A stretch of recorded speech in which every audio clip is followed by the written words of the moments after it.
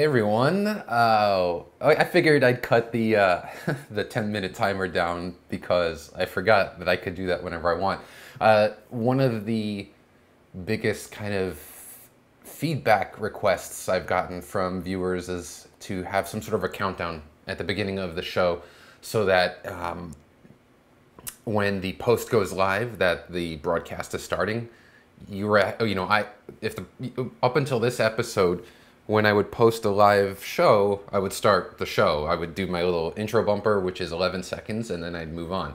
So the feedback I got was, hey, maybe a couple of minutes. So I kind of went long with 10 minutes, so I might change that to 5 minutes. 5 minutes might be a good, a good thing. Mike, thank you so much for the kind words regarding the timer. So this is the photo show. This is episode 6. Today is Monday, May 9th. This is the very first Facebook Live show dedicated to photography and videography and the technology around it. And my name is Brian Matiash. And, if you have any questions, please be sure to leave them in the comments section. Just Josh, a heads up, I'm trying a different kind of view, hoping the comments come through more real time here. Seem to be, so we'll see. Feel free to, like I said, leave the comments and let me know what you think. So you may have noticed, since I started the show, the first 5 episodes I went daily, not including the weekends. And what I realized last Thursday was, for me, just a one-person guy, it's just not sustainable. And the reason for that is because 2 reasons. One, producing a show, as I'm quickly learning, takes a lot of effort, and that's not something that I take lightly. Whenever I do something, I want to try to do as best as possible, to have fun with it and to give all of you viewers who are watching live and also watching the recording value. And that segues me to my second point, and that is kind of value. So probably the most precious commodity that we have for ourselves is time. Time and land, because we're not really getting any more land, and we're definitely not getting any more time, at least not until a time machine is created. So when I create a show, I was getting to that point as quickly as last Thursday, episode 6, which is this one, where I was like, man, I feel like I don't have what I want to share ready, and I don't have a team of producers getting me content. So rather than waste time, I was just going to do a daily-ish show. Big air quotes here, daily-ish. And it gives me the opportunity. So I'm thinking at the very least 2 days a week. And maybe 3 days a week, or basically when I have something to say, when I have something that I want to share with you, and I think I can add value to you, the viewer, then I'm going to go live. I know that that's less structured than, say, every day at 6 p.m. But this is all still a work in progress, and if it's catches and starts getting critical mass, then yeah, maybe I can add more resources and bring it up a level. But for now, just rest assured that I'll try to give as much notice as possible. I know this was kind of short notice because I'm like, oh, you know what? I want to try midday. I've been going kind of in the evenings. I want to see what we can do midday. And so, yeah, Mike is saying, we tried daily with the Petapixel Photography Podcast, and I nearly lost my mind. It's unsustainable for one person. Exactly. And a podcast, you have kind of the luxury even of you create the episode and then you air it whenever you air it. And I was considering that as well, like maybe I can remove the live component, but the live component for me is like one of the kind of fun things. So that's basically it there. I don't want to take too much time, but what we're going to do is I have topics that I'm finding, and then also if you guys have topics that you're interested in, you can always go to become a member of my Facebook group, which is at evolveyoureye.com. It's called Evolve Your Eye, and leave questions and we can cover those. So today there's one thing that I've been working on, and this is actually, I had this as a blog post that was like, it was in my Evernote as a blog post, right? But I figured this can be cool to kind of cover in this show. And so Yeah, it's called Vemödalen. Vemödalen. Um, and it's a term that I found a while back where, excuse me, it's by a website called the Dictionary of Obscure Sorrows. And what this website does is they produce these videos, these really nice videos. I'm going to play the Vemödalen one for you in a minute. And what they do is they concoct a word that doesn't exist in the English language for something that I think, all universally can relate to. Now, Vemödalen is, I think, particularly appropriate for this show. Because the show's, obviously the photo show, it's about photography and technology. It's about kind of expanding creativity. It's not, we'll definitely have gear and tech stuff, but for me, I love chatting about the creativity and the individuality of photography. And I know it kind of sounds all woo-woo, like, all kind of like, oh, the creativity and the individuality of photography, but it's actually true. It's a huge anchor in my book, again, the visual palette, because that's the one variable that separates every single photo is the person who took it. So let's go ahead here. I'm going to play this video for you, and I'd like for you to, when we get back, I'm going to kind of talk through some of my thoughts around it. So let's check out this video. Again, I took this from YouTube off of the Dictionary of Obscure Sorrows page, and I'll get back to it afterwards.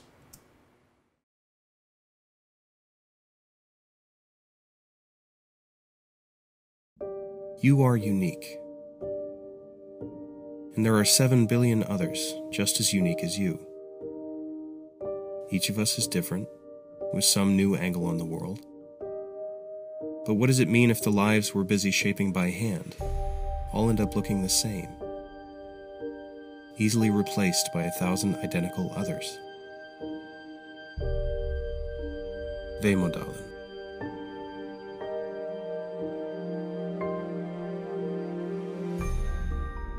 So we all spread out, looking for scraps of frontier, trying to capture something special, something personal. As if we're afraid of being captured ourselves, so quickly pegged for exactly what we are, so easily mistaken for someone ordinary, just like everyone else. It should be a comfort that we're not so different, that our perspectives so neatly align, that these same images keep showing up, again and again. It's all right if we tell the same jokes we've all heard before. It's all right if we keep remaking the same movies. It's all right if we keep saying the same phrases to each other, as if they had never been said before. The powerful play goes on, and you will contribute a verse. And you and I and 7 billion others will leave our mark on this world we've inherited. But if, in the end, we find ourselves with nothing left to say, nothing new to add, idly tracing outlines left by others long ago, it'll be as if we weren't here at all. This, too, has been said many times before. The powerful play goes on, and when you get your cue, you say your line.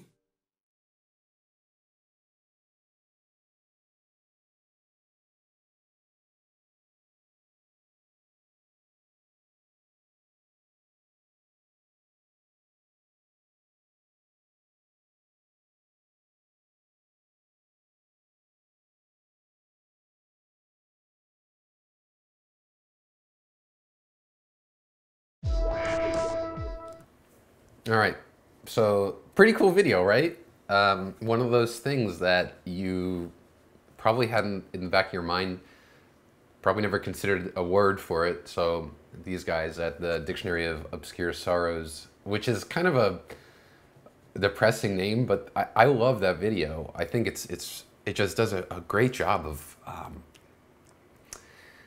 putting, you know, you have that kind of word on the tip of your tongue, and it kind of helps get you there. So this is a huge thing, in my opinion. This idea that people, you know, feel like they have no ability just by virtue of the fact that so many photos have been taken and so many photos have been shared. How do you, you know, have your own voice? And people are striving for that in terms of their ability to express themselves, because being able to express yourself through photography is a very powerful thing, and when when we feel like, I think that we're constantly judged, our performance is being judged by, you know, the way we share on social media and the engagement or the lack of engagement that a photo gets, that can really stifle sharing. So what I'd like to do here is I'm going to just talk about some photos and just kind of explain my rationale or my thought process about this. So, and hey, Bri, what's going up, man? I just looked at the comments, Bri. Welcome to the show. Let me know what you think of this earlier time. But, so we're talking, again, Vemödalen, and this is the Brooklyn Bridge. And I'm from Brooklyn, so it's an especially kind of sentimental thing. Now, I've shot the Brooklyn Bridge 1,000 times, and I'm sure you've seen 1 trillion photos of it. But for me, one of the ways that I always talk about being able to share your individuality, one of the ways is simply by changing up composition. So I always call this upskirt, the Brooklyn Bridge upskirt, and it was under one of the turrets, you know, that you walk through as you cross between Manhattan and Brooklyn.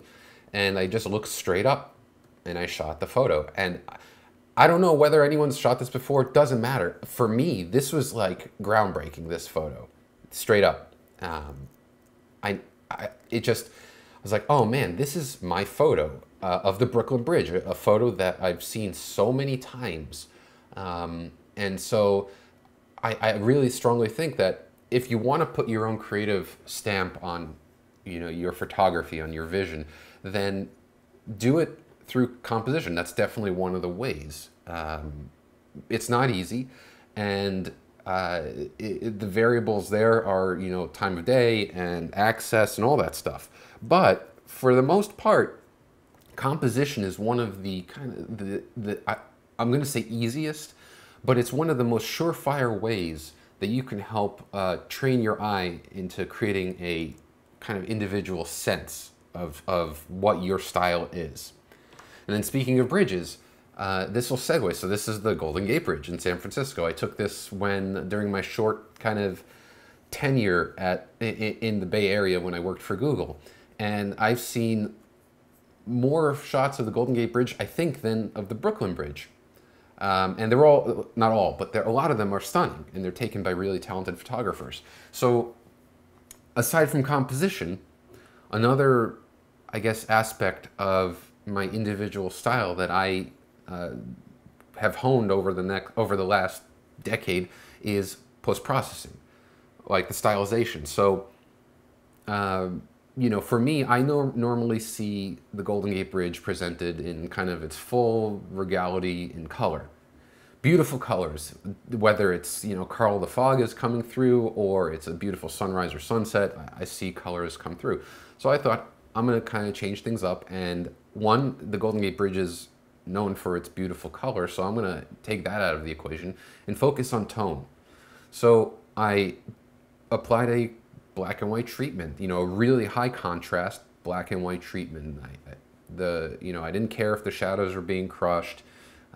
It was my way of kind of portraying the Golden Gate Bridge. Again, a photo that has been photographed 1,000 times. The other thing, speaking of bridges, just to keep going at it, is, and also moving from an urban environment to a natural environment, This is Multnomah Falls.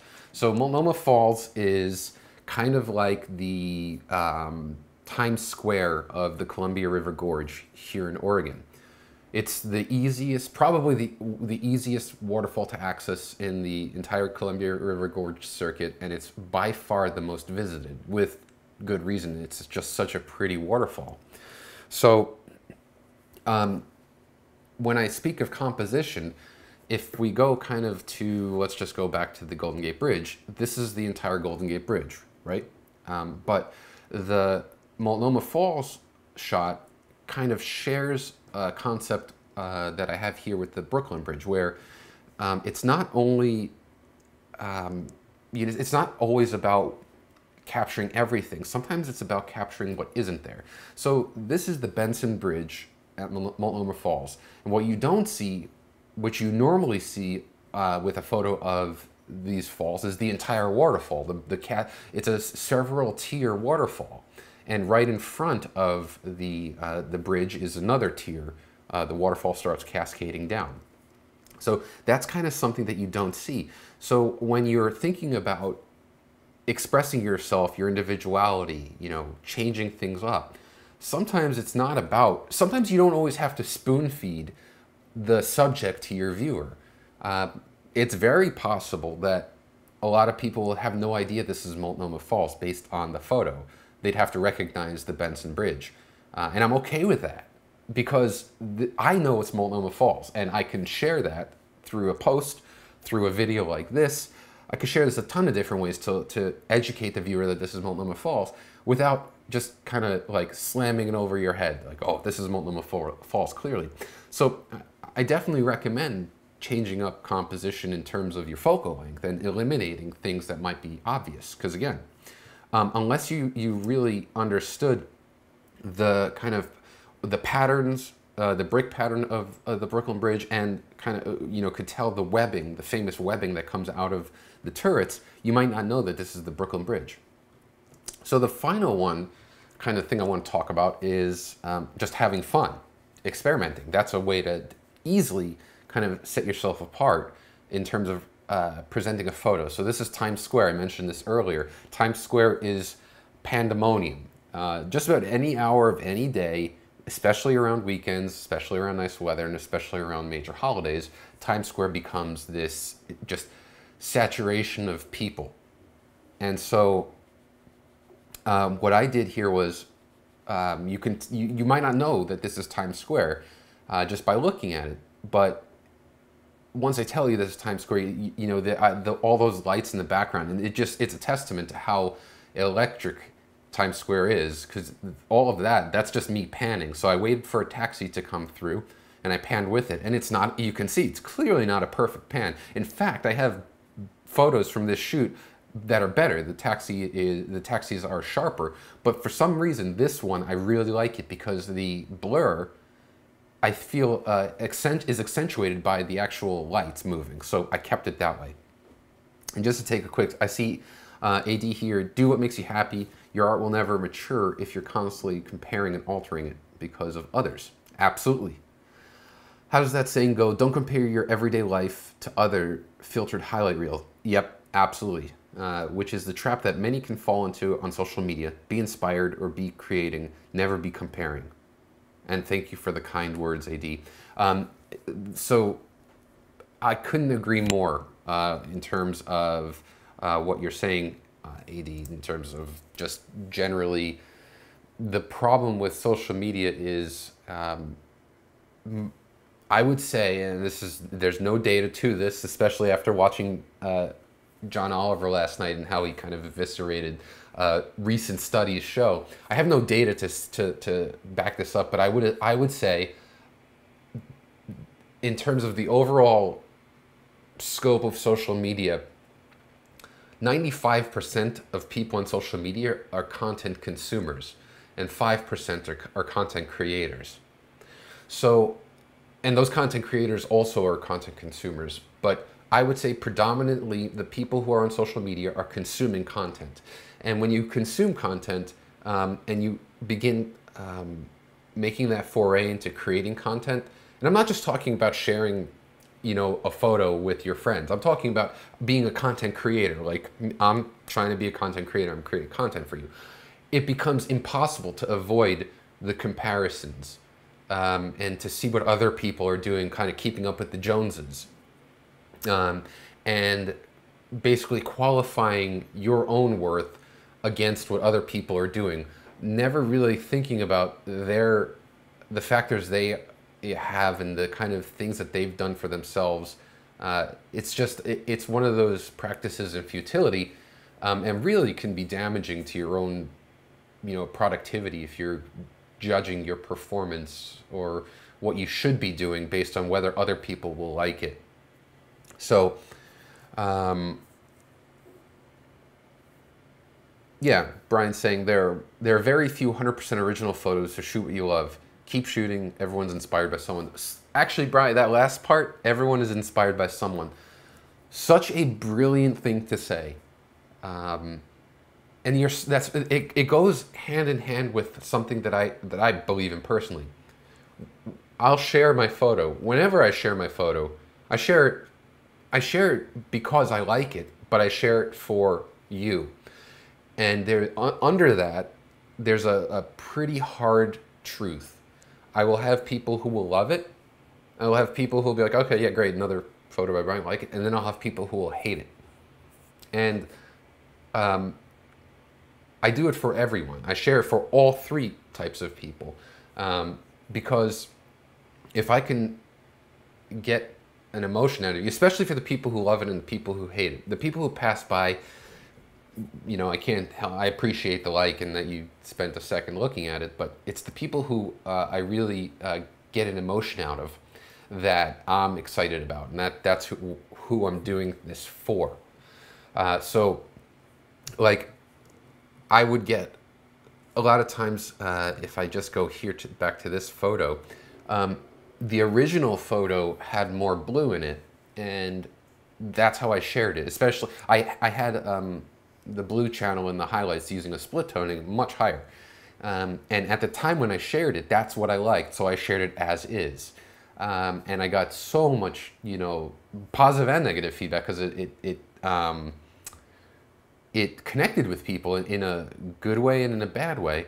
But when I went to get that, I knew I wanted to share this photo, and when I got it, I actually desaturated the blues, because this was taken several years ago. In the years from when I took it to now, my own kind of sensibilities changed, and so I edited the photo. I self-edited, and I'm sharing it that way. So everything is an evolution in photography. Again, that kind of sounds like woo-woo, like, oh, they're evolving, but it's so true, and I'm living proof of that. I never ever delete photos that I've shared in the past, even ones that when I look at now I cringe. I'm like, yikes, because that's who I am, and it's important for me to share with you my own growth, my own evolution as a photographer, as a creative, as an artist, and so in a way it's kind of leading by example. I do all these things, and if I cared so much about what people thought, I would go back and delete those photos, so it would be kind of as much as kind of removed from the internet as anything can be. But I do it for myself. And I just saw really quickly here from Dave. Hey, Dave. Oh, not Dave. David Foster. I take pictures for fun, never studied up until about a year ago. I shot with a Samsung Galaxy camera and had an image of an alligator featured on a National Geographic webpage on Earth Day. Awesome. Yeah, I mean, as long as you're doing it for yourself, again, let me parentheses. If you're obviously being paid, companies paying you they're licensing your work, or they're commissioning you for a shoot, usually you're kind of at the mercy of the art director there, or the marketing person, or whoever. You're being paid for those services. Or a wedding, you have a consultation with your bride and groom. They kind of tell you the kind of stuff that they're looking for, and you do your best to, meet those needs. But when you're not being paid, when you're doing this for yourself, consistency is the most important thing, but not necessarily consistency that every photo looks the same. In fact, I would argue that that's not a bad thing, but I would avoid that. What I mean by consistency is consistency that you are true to yourself. When I share a photo, make no mistake, I'm happy with that photo. I don't take it down and post something else unless there's an egregious, I just missed the mother of all dust spots type of thing. But I will never share a photo and someone says, man, those greens are wild, or man, this doesn't look like a photo anymore. I will never take that down and kowtow to that, ever. And neither should you. After all, you're tuning in to see my flavor, my style. And I tune in to see you, your flavor and your style, what it is that makes you tick, because that's kind of like a window into your soul as a creative.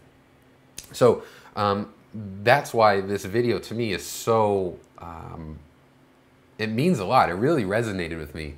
And I think it's absolutely brilliant. So let me just see here. Kanique, in an interview with Mark Cuban, said social media is troll-driven. I like communities that form within, like this one, are passion-driven. Absolutely, yeah, I like that. So Mark Cuban said that social media is troll-driven, and I mean, I get that.